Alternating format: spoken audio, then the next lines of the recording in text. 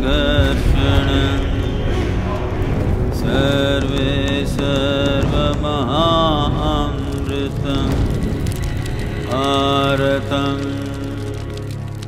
The Kali, which means the age of darkness, in the cycle of the solar system, not in the cycle of the planet, in the cycle of the solar system, it does a cycle in 25,920 years.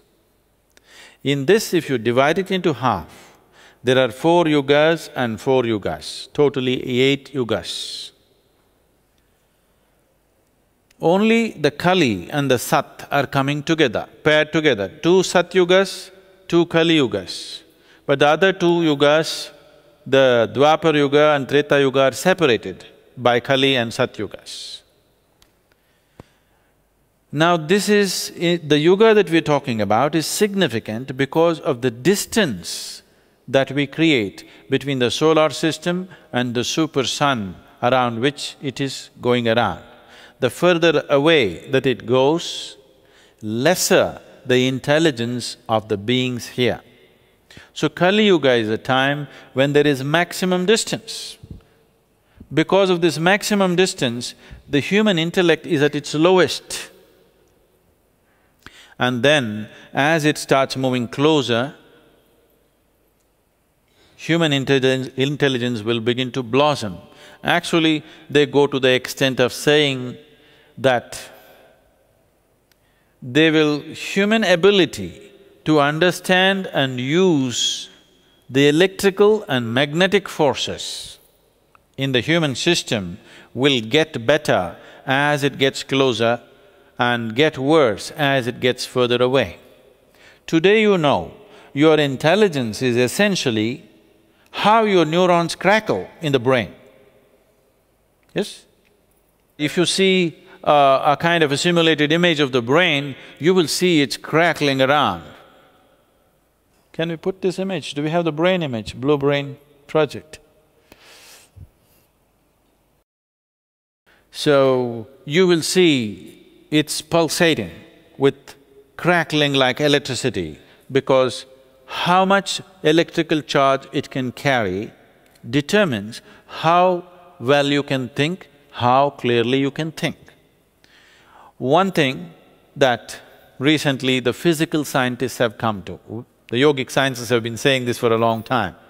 The physical scientists have come to this, they are saying, looking at the physical laws that rule the solar system, they feel there is no room for further development of human brain. Why this is so is, if you increase the size of the neurons, it will become more capable, but it will take too much electricity. Right now as you sit here, 20% of the energy is being spent in your brain. 20% of the calories are right now being burnt in your brain, remaining 80% for such a big part of your body. 20% is spent only here in your brain, because brain is a high power-consuming part of your body. Suppose your brain became this big, you would need too much energy, you would need such a big stomach to accommodate that. I know some of you are trying, but it doesn't work that way. That's another way it works. If you create such a big brain, you will not be able to supply power to it. If you increase the number of neurons, then you could still do better with the same amount of power. But if you increase the number of neurons, then the way it is packed right now, the clarity of signals will go away. This is the case with many hyperactive children. The number of neurons in their brain is higher than normal. They are brilliant but scattered all over the place. They can't think straight. They're brilliant in spurts, but nothing comes out of it because there is no clarity. So if you increase the size, it doesn't work. If you increase the number, it doesn't work. So they're saying according to the physical laws, it is not possible for human brain to evolve further, but we can learn to use it better. Right now, the way we're using it is a very mediocre way. See, that's an electric charge. So increasing the size of the brain or increasing the number of neurons are not possible, so they're coming to this conclusion that human intelligence cannot be enhanced, but it can be better used. Right now, the way we are using it is very mediocre. If more sophistication comes to the way you use it, you can increase your brain power, they're saying approximately 3,000 times than the way it is right now. 3,000 times more intelligent than the way you are right now would be incredible, isn't it? 3 times more would be fantastic. So we can learn to use it better, but we cannot evolve this brain further because the physical laws don't permit it. The yogic sciences have said this long time ago, that human intelligence and human body cannot be developed further because we have reached… the physical laws have reached this limit, because the way the earth rotates around the sun and the way the moon cycles around the earth, all these things we have reached. Human body has reached that potential. It cannot go further. But at the same time, yogic sciences once again say, but your ability to use it can be enhanced by doing variety of things. One of the things that we spoke about just now is brahmacharya. That is, you can generate that kind of energy in the system that if you had 10 brains, it could still power it. If you have 25 brains, it could still power it. You could sit here and power 1,000 brains which are sitting around you by generating the necessary energy, by raising the kundalini, by bringing your energies to full force. You can power 1,000 brains if you want. That much energy is there. So we said, there are sages who are referred to as people who had 1,000 hands, 10,000 hands. Why it is being said is, what 10,000 men could do, one man is doing. In many ways, modern technology just represents that, you know. But in a much more internalized way, a human being can be in such a way that his intelligence could cover for 1,000 people or 10,000 people or 1,000,000 people, because there is another way of generating more efficient energy within the system. The scientists are looking at how body generates energy in its normal condition, and they're saying, if you have a little bigger brain, you won't be able to supply power to it. But there are other ways to generate, and you don't need a bigger brain, you don't need more neurons, you need more energy. If you had more energy, more refined energy, you would see, if you had to light this hall, there was a time you need 5,000 watt bulbs we were using. Today, you use 100 watt halide, it's on. Now, this hall is going to get… one of our meditators is sending it from United States to us, he manufactures the very powerful LED lamps. These bulbs are 12 volt, okay? 12 volt bulbs, they're going to light up the whole hall. This was unthinkable just 5 years ago. With 12 volt bulbs, you're going to light up such a big hall? We are going to do it. So with very little power, we are lighting up things because the way we use the power and the refinement of how it happens enhances our ability to use it. What goes for a LED lamp definitely goes for the human body and human brain. So that's what yoga is constantly exploring. So Kalki is to come to end the age. To end the age of darkness, he's supposed to come. See, the nature of time is such, nobody need to begin it, nobody need to end it, it goes on anyway. Nothing may happen to you in your life, But time will pass, isn't it? There's one thing you can be guaranteed of. In case you get some boon and become immortal, you may even become immortal, but you can't stop time from passing on, isn't it?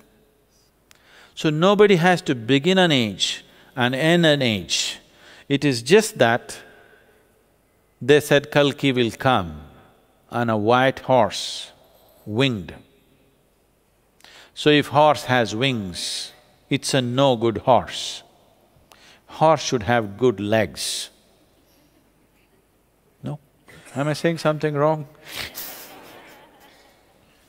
A horse should have 4 good legs, that's a good horse. A horse which has wings is a lousy horse. Yes or no? So obviously, they were talking about a white horse metaphorically, not as a horse. It is a metaphoric thing that brightness will arrive. When the age passes, the darkness will move out and brightness will arrive, and it will destroy the darkness.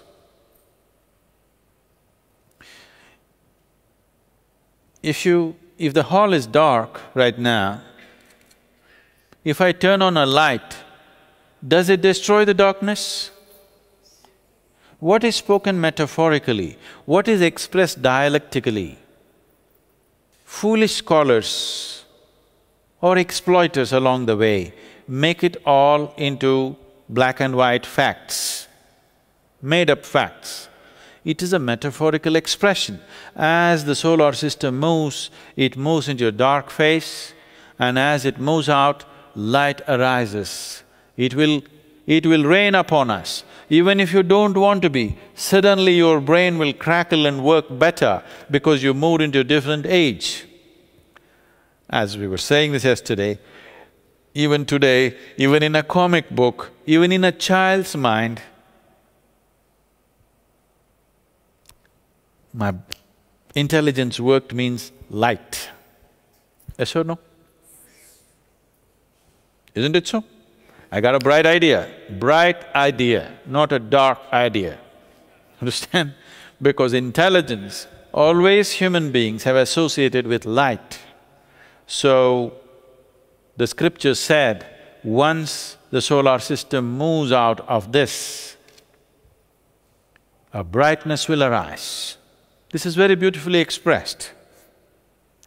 In the different yugas, human beings use different dimensions of intelligence, different dimensions of communication. In the Satyuga, mind will be more important. Mind, not intellect, mind will be more important. Probably this is the only culture where we make a distinction between mind and intellect. Today, modern scientists have started doing it for the first time in the last decade or so. Otherwise, mind was just one thing. So, the mind will be the main thing of communication and living. That is, if I want to say something to you, I don't need a microphone, nor do I have to shout at you like this. If I think about this, you get it. In Satyuga, people barely spoke because mind was the means of communication. Everything that had to be done was just done mentally. Because it was all done mentally, they say even conception happened mentally. They go to the extent of saying, there was no physical conception, it happened mentally. Then, when they moved into the Treta Yuga, eyes became important. So you will see, when life moved into Treta Yuga, the language of people who lived in Treta Yuga are talking always about one of the basic greetings in India was, "I see you." I think recently this Hollywood movie made this very popular, "I see you," Avatar. The basic greeting in this country was, "I see you." Okay, you see me, so what? No, that's not it. I see you means I see you through and through. So Treta people use their eyes powerfully. This is called as netra sparsha, that you can touch somebody with your eyes. When it moved further down, the breath became very important. We were already looking at this, probably today morning or yesterday, that wherever the life energies are very high, there you will see your sense of smell will become very, very strong and sensitive. You will see this in the forest. Your sense of smell is more important than your eyes, ears and your brain.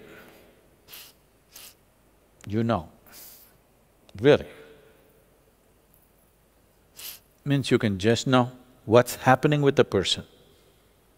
In the sense, now a few months ago, a month ago, we had the fortune of having a guest in the ashram who was a king cobra. Now, he uses his tongue to taste you from a distance. He knows the chemistry of who you are.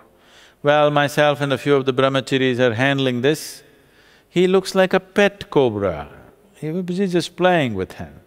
But he is not a pet, he is deadly. If he can move so quickly, and if he bites you, you have just 8 to 10 minutes. So you have just 8 to 10 minutes, that's all it gives you. It's deadly. It has enough venom to kill an elephant. But we are at ease with it because we understand that if you don't create the wrong chemistry in your system, he is fine with you.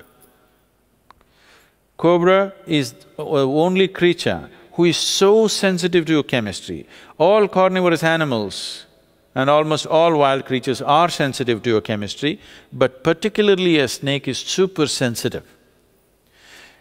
You can go in the wild and just pick up a venomous snake like this, not by the head catching like this, no, just like this. He will simply come if you are at total ease. If you show a little anxiety,